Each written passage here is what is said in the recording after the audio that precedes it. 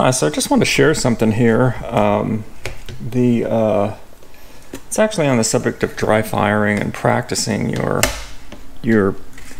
P365 California, likely we'll kind of focus on. Not that it makes a huge difference, but here's the California P365. I have a few videos on this for a couple of things, but I wanted to point out the comparison to the Sig Air P365 BB gun. It's CO2 and it's a full blowback, so when you shoot if you're not into BBs, when you shoot it, the slide actually blows back, and it shoots the standard 4.5 millimeter steel BBs. Runs off of a gas cartridge, and these run about anywhere from 75 to 100 bucks. But it's actually, I wanted to point out just how close this is in dimensions and detail. I mean, the detail on these it's pretty crazy, actually. Both sides. Now, obviously the real one has the red dot, but you could see from the script and the little insignias, the safety, the trigger, even the grip, the texture on the grip is all really, it's dead on. I mean, and the funny thing is, the BB gun, which came out years ago, it actually duplicates or mirrors the new California one with the external safety right there. So that's kind of funny. I think it's put out by Sig, actually. I think this is licensed by Sig. So that's why it's so detailed. Here's the magazine here. It's your standard CO2. It's got a few BBs. Here's the real deal.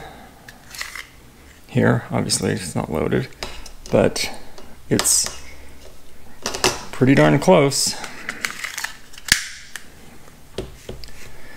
Now, the reason I point this out is because this would actually be, it's kind of fun, and you obviously can't shoot these in your garage or your backyard. Well, you could, depending on where you live, but since this is more focused on the California version, you probably won't be shooting any 9mm in your backyard. You probably won't be around too long if you did. So this, what I noticed was just messing around in the yard or in the garage. This is kind of fun because the dimensions are exact. I mean, I'm pretty sure it's licensed by them, but the dimensions are exactly the same between the BB gun and the real deal. So just for practicing your grip, you know, how you hold these, because if you're anything like me, this 365 pocket pistol has been a tough transition from the normal size pistols.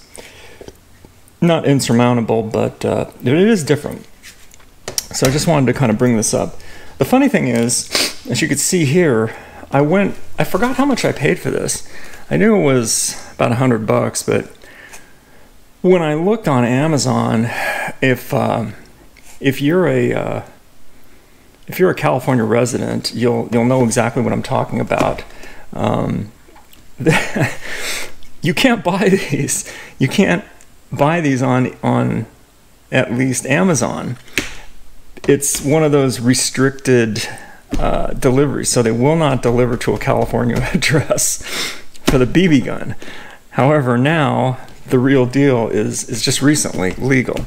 But I thought that was kind of funny that that you cannot buy this, at least from Amazon, in California.